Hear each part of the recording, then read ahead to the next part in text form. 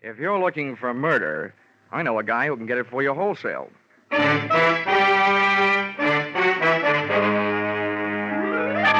This is another in the adventures of America's fabulous freelance insurance investigator, Johnny Dollar, starring Charles Russell. At insurance investigation, Johnny Dollar is only an expert. At making out his expense account, he's an absolute genius.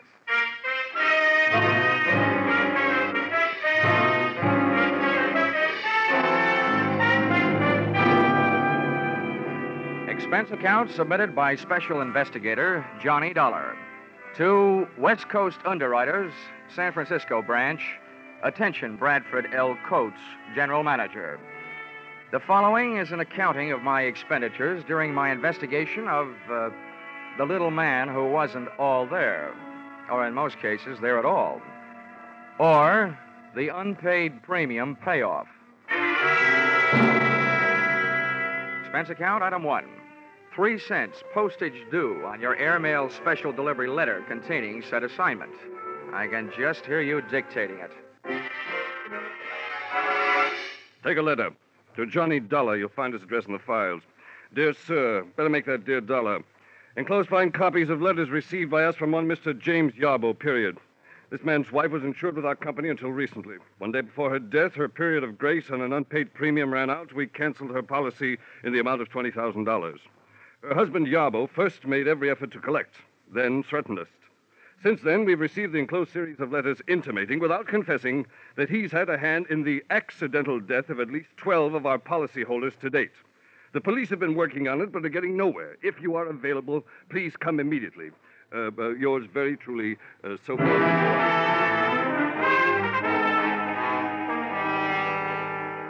Expense account, item 2, $176.87. Airfare, Hartford to San Francisco. Item 3, $5.40. Cab fare, airport to your office. Dollar, glad you got here. You've no idea what a mess this whole thing is. Okay, Mr. Coates, okay, don't get excited. We'll nail this guy before you run out of policyholders. Well, the dozen he's apparently done away with already have cost us darn near $250,000. You've got to move fast, Dollar. The man is a homicidal maniac. Yeah, but a smart one, though. He's put just enough in those letters he sent you to let you know that he's working on a grand-scale revenge against your company. But he leaves out just enough so the law can't lock him up. He's had perfect alibis in every case. Look, Mr. Coates, tell me, have all these deaths been local, right around here? No, they've been all over California. Mm-hmm. Well, one other thing, the method. From this list you gave me, Mr. Yarbo seems to have a preference for killing people through the noisy and gory method of fake automobile accidents. Yes, very true. But what about this last one? Airplane crash. That was a $30,000 loss to us. Just think. Our poor innocent policyholder flying around and then his engine quit. Thanks to a man he's never even seen. Tell me, Mr. Coates, just how difficult would it be to get a list of your California policyholders? Names and addresses, you know. Why, that would take days. But goodness gracious, man, you can't hope to keep an eye on them all. Besides, the minute you went off the job, he'd strike again. That's a preposterous idea. Cut. Time. Look, I don't want the list. I was just wondering how Yarbo got it. Oh. Now, so far you've given me nothing to go on. I'd like you to add 2 things to that. Yarbo's home address and a $50,000 life insurance policy made out to me. What on earth's that for? Well, look, in the first place, if we're going fishing for Mr. Yarbo, I might as well be the worm. In the second place, if I should get gobbled up in the line of duty, that $50,000 life insurance would make several attractive young ladies of my acquaintance very happy. Not, mind you, as happy as I can make them by remaining alive.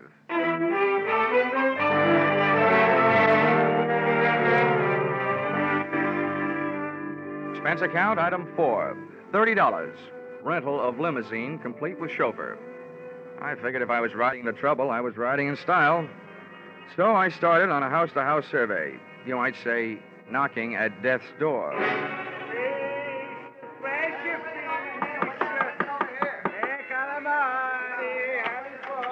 Yes.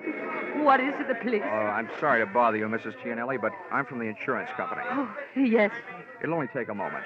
One question about your son. Oh, poor Angelo. What do you want to know about my poor son? He drive away in his automobile, that's all.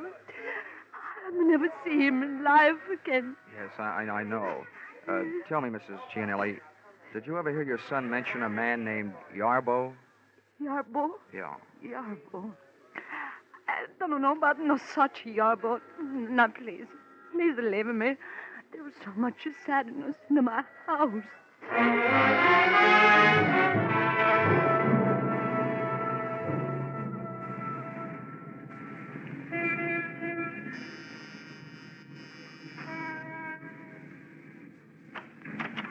Yes? Mr. Dykes? Yes. I'm sorry to bother you, but I'm from the insurance company. About your son's plane crash. Oh. I thought all those details had been taken care of. But just one thing, Mr. Dykes. Did your son ever mention a man named Yarbo? Yarbo? Yeah. That's an unusual name. I'm sure if he had, I would have remembered. Okay, sir. I'm sorry to have bothered you. And thanks.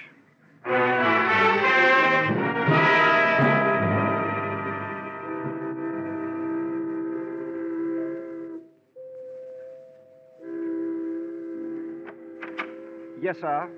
May I help you? Yes, I'd like to have a word with Mrs. Weatherly. I'm from the insurance company. Well, sir, Mrs. Weatherly has been indisposed, not receiving visitors. What is it, Brian? How do you do, Mrs. Weatherly? My name is Johnny Dollar. Oh, dear. You may go, Brian. Oh, I'm ashamed to let you see me in this condition, Mr. Dollar. I'm just ashamed. But you understand. I do indeed. Oh, it was bad enough. The accident, I mean. But the scandal. Oh, I'll never be able to hold my head up again. Yes. No. If Harvey had to get himself in an automobile accident, why, oh, why, I ask you, did he have to have that awful Mrs. Barclay in the car? Hmm? Oh, yes. Yes, it was very unthoughtful of him, Mrs. Weatherly. Would you mind answering one question? Well, if I can. Did your husband ever mention a man named Yarbo? Well, no. No, he never mentioned a man named Yarbo. But neither did he ever mention Mrs. Barclay. I tried a half a dozen of the other beneficiaries left behind by Mr. Yarbo's list of victims. All I got out of it was a very watery afternoon. The tears were falling like monsoon time in Burma, but of information I got none. This brought me right smack up to a point I didn't want to have to reach, the point of contacting Mr. Yarbo in person.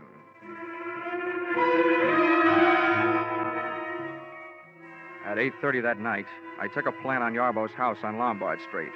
At 11:30, I saw the lights go out, as did Yarbo.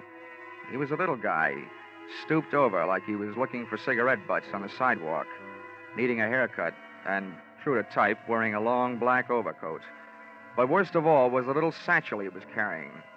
Items like this always set off a chain reaction in my imagination, and I could just see him on his way to atomizing the Oakland Bay Bridge, thus causing the biggest automobile accident in history. I very cleverly forced my way into the house by breaking a first-floor window, reaching in and opening same. The cyclops eye of my flashlight started picking up information on the subject of Mr. Yarbo immediately. The room I had entered looked like the Hobby Lobby of an English bobby, a crime museum if I ever saw one. On one wall, a gun case. On another, a crime library. And scattered around the room, a grisly collection, ranging from blood-stained hatchets to shrunken heads. But the most surprising criminal curio of all stood right behind me. Mr. Yarbo, complete with little black bag. Well, I must say the current second-story man dresses well, but I must also say you, my man, must have the old masters of the art turning in their graves. For you, young man, are a heavy-fingered bungler. There, let's have a better look at you. Now, that flashlight, I'll feel better after you've dropped it. Hey, what am I doing? You're not even pointing a gun at me. Don't feel too comfortable. You are well covered from many points. A step from you in any direction may detonate any number of explosive devices.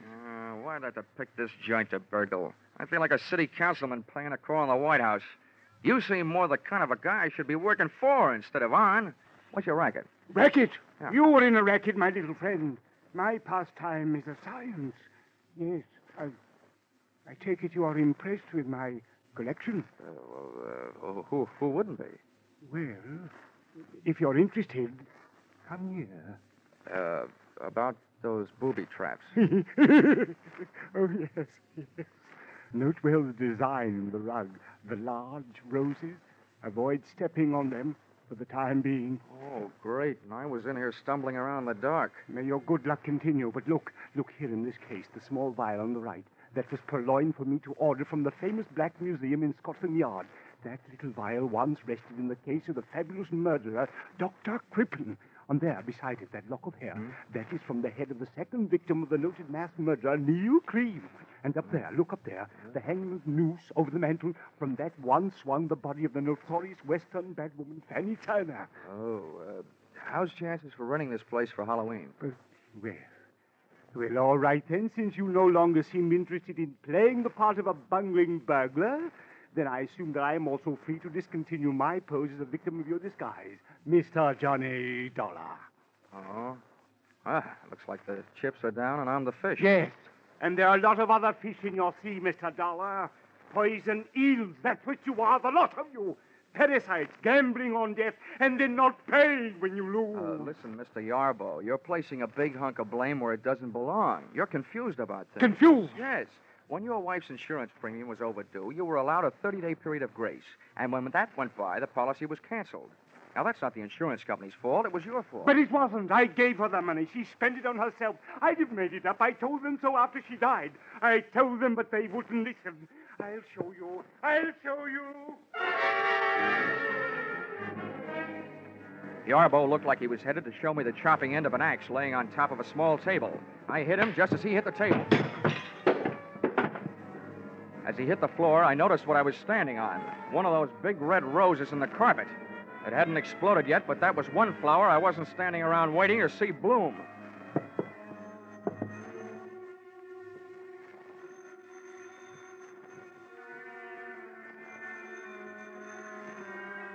It took a lot of nerve picking up a telephone in that room. But I finally got a good hold on my nerves and a fair hold on an imitation of Yarbo's voice. Took one deep breath and picked up the phone. Yes?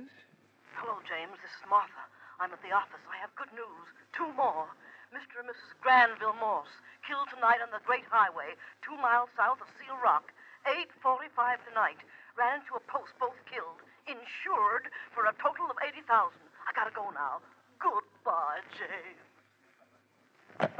Well, congratulations, Brother Yarbo.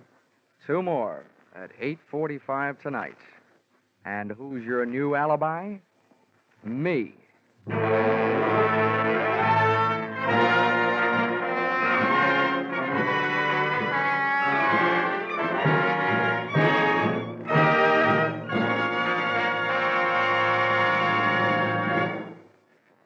In just a moment, we'll return to the second act of Johnny Dollar. But first, did you ever think of "and" as a comedy word? Maybe not, but you'll get a full demonstration on CBS this Wednesday night. There'll be Groucho Marx and his guest on that hilarious quiz, You Bet Your Life. For it's the guests who sometimes floor Groucho with their wisecracks. There'll be Bing Crosby in his regular Wednesday night CBS show and his special guest, Bob Hope. There'll be George Burns and Gracie Allen and Bill Goodwin. And becomes more filled with comedy when you learn that Lum and Abner will have their premiere as Wednesday night regulars on most of these same CBS stations. Yes, this fall, you hear them all on C and B and S. Now, with our star, Charles Russell, we return to the second act of Yours Truly, Johnny Dollar.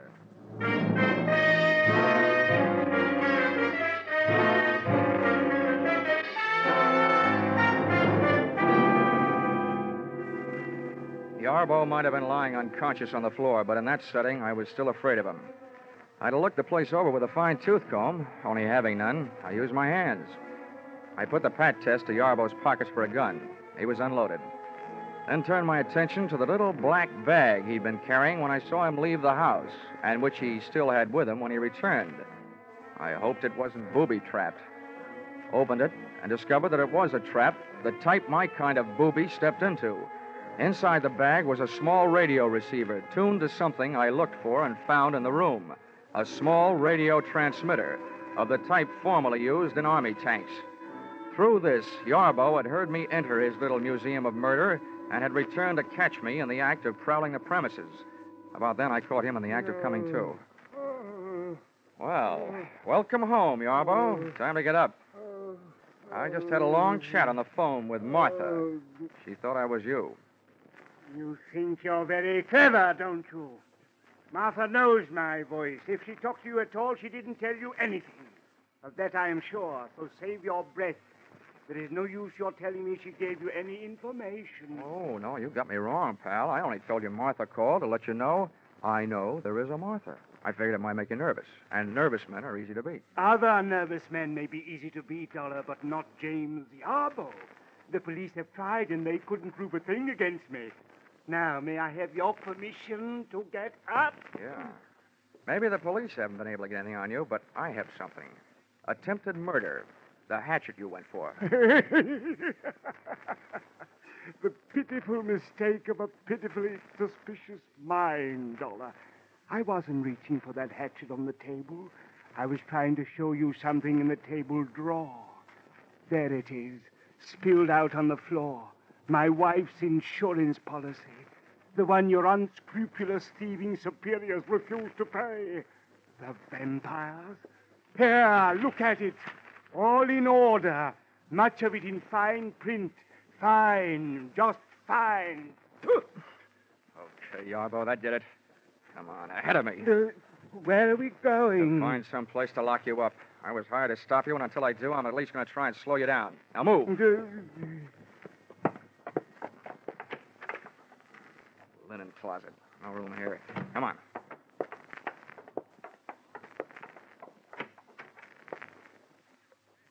Bathroom. No window. Yeah, this'll do. Go on, get in there. No, not in here. Anywhere but in here. It's a good place. You may get thirsty. No. This is where my wife died. Not in here. No.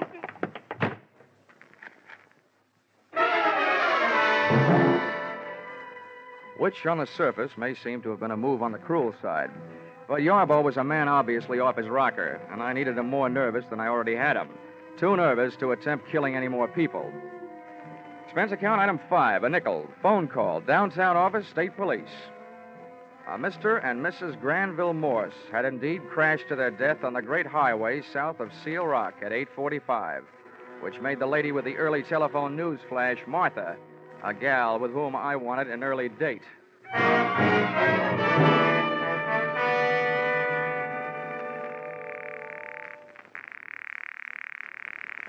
Come on, answer the phone. Hello? Hello? What is it? Hello, Mr. Coates. This is Dollar. Huh? Oh, yes, Dollar. What do you want? Well, first I want to tell you that you just lost 2 more policy holders. List price, $80,000. Oh, good Lord. This is terrible. Who? How? What? Never mind that. I've also got something else. On the good side. I need your help tonight. Of course. Anything.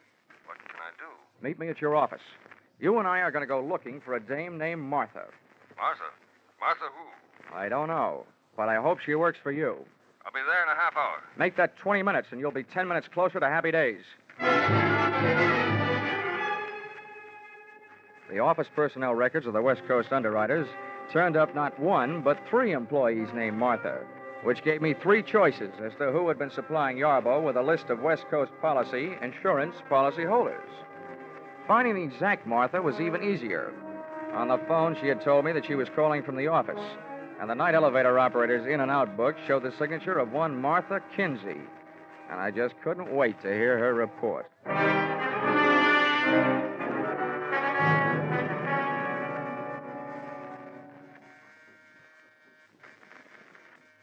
is it?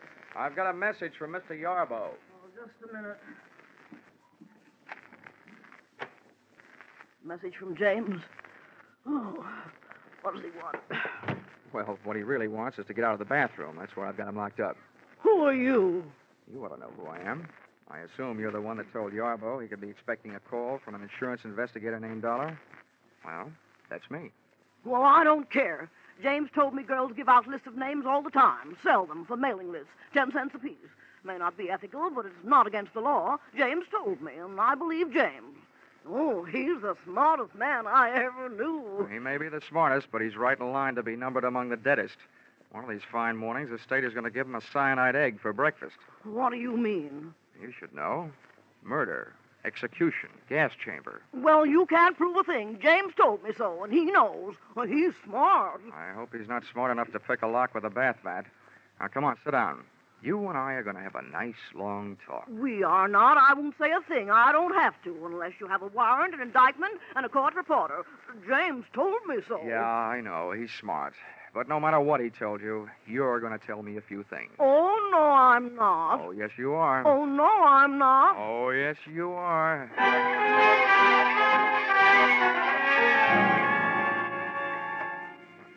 So, I was wrong. Martha didn't tell me anything. But her stubborn attitude did. She was in love with Mr. Yarbo, a stupid, middle-aged woman having her last fling at romance, doing her best to keep her last chance alive in the person of the man who had made her his partner in crime. As crazy as it was, this grotesque pair of lovebirds created the only real emotion in the case to date and switched my thoughts from the widely scattered deaths which had brought me into the case and over to the single death of Yarbo's wife. Enclosed, find a transcript of statement made to me at 2 o'clock in the morning by the doctor who signed Mrs. Yarbo's death certificate. Cause of death, cerebral hemorrhage. Result of severe fracture of skull. Region, medulla oblongata. Contributing factors, woman bathing in bathtub at home. Slipped and fell, striking head on shower spigot. Coroner's finding death due to misadventure. Accidental. It took the doctor 2 minutes to get around to making that statement. I figured it would take Martha at least 30 minutes to get her hair out of her curlers and make herself presentable enough to risk being seen on the street. That left me 28 minutes to get back to Yarbo's house before she did, and I didn't need half that long. In the cab on my way over, I took inventory. 1, to date, Yarbo's alibis covering him on all the so-called revenge murders had been perfect. Too perfect. 2nd, when I first faced Yarbo, he screamed about his wife's death, not in the light of having lost his lady love, but in the light of having lost her insurance money. Just as my 3rd and most important conclusion came upon me, the taxi came upon our destination, and I had to go to work.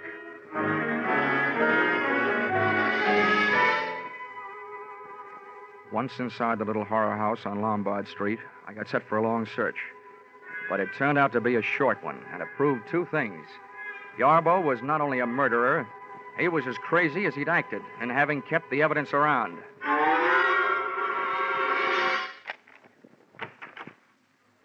Okay, Yarbo, come on out. Well, I hope you have enjoyed your waste of time, Mr. Dollar, as I've enjoyed my chance for meditation. You saw Martha, I suppose? Yes, I saw Martha. Bless her silent little soul. Yes, I was sure of Martha. She believes in me. You can say that again. Come on out here. Mr. Dollar, I suppose you are aware that this is the 2nd time tonight you have been guilty of breaking and entering. I am, however, willing to forgive that should you come to your senses and decide to go back to Hartford and leave me alone.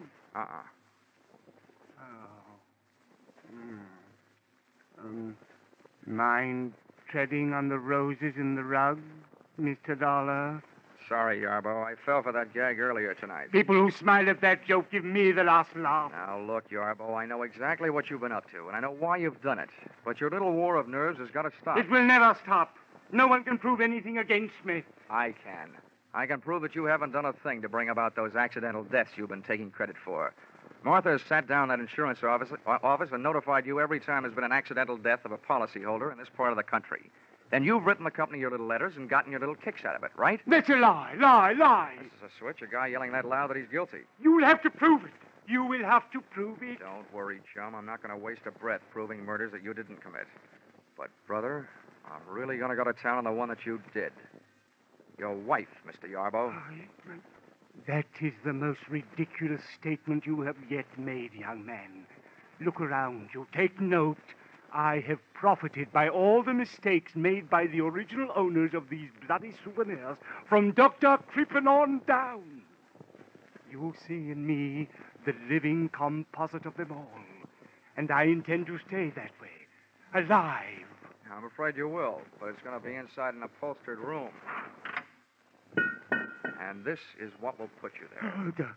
Yeah, Mr. Yarbo, you carried your little hobby of crime souvenirs too far when you saved this hunk of pipe and the faucet with which you clubbed your wife to death. She slipped and fell. She was in the tub. I'm sure the police microscopes can give you a strong argument on that one. Now, come on. And let's make it easy on each other, shall we? No, I didn't do it. I didn't do it. Let go. Whoa. Let go of me. You have to prove it. James, what's he doing? Help me, Martha. Help me. Hit him with something. I'd have bet on myself against the two of them if I didn't have to fight while playing hopscotch over those roses in the carpet, about which I still wasn't quite sure. It was touch and go. Martha would try to touch the back of my head with something, and I'd go. Do something, Martha. Do something. I'll fix him. The something Martha tried to do was pick up a heavy-based urn and aim it at me. She missed. It started to roll across the rosy carpet. When Yarbo saw where it was headed, he wrenched himself loose and dove to stop it. I dove the other way. He got there just too late.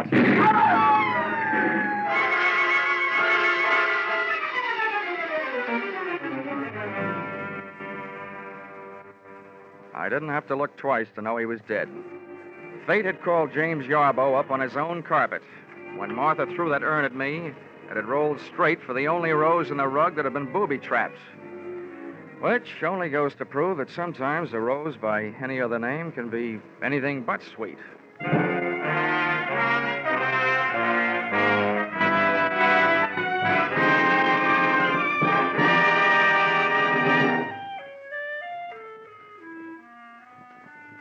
Expense account, item 6, $1.40. 3-month subscription, Love Life magazine. Sent to accessory to murder, Martha Kinsey, Tehachapi State Prison. I figured 3 months was about all she had, the judges and juries in California being rather efficient that way. Expense account, item 7, $6. Dinner and diving for pearls in a barrel of Blue Points at Fisherman's Wharf. Diving for Pearl's earring, which she lost while bending over the barrel trying to see what oysters look like. Item 8, $176.87. Airfare, San Francisco to Hartford. Expense account total, $942.08. Not including defense lawyer fees if you decide to sue me for not being able to add correctly. Signed, yours, truly, Johnny Dollar.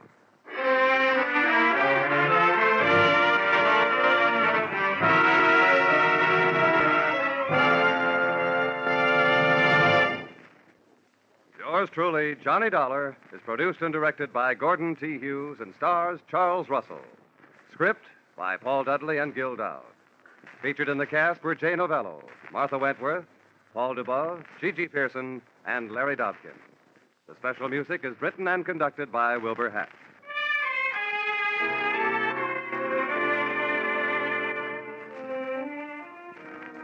Be sure to be with us at this same time next week when another unusual expense account is handed in by Yours truly, Johnny Dollar.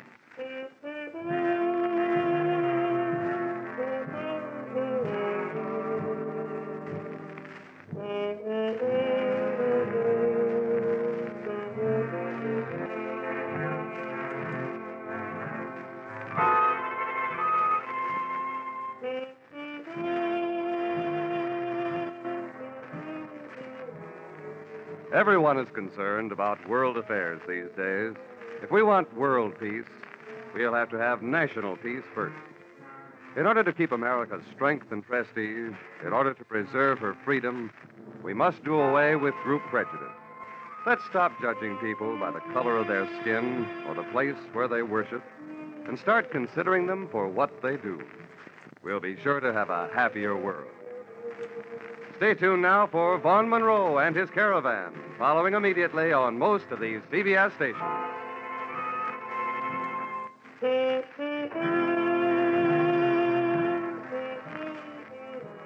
This is CBS, the Columbia Broadcasting System.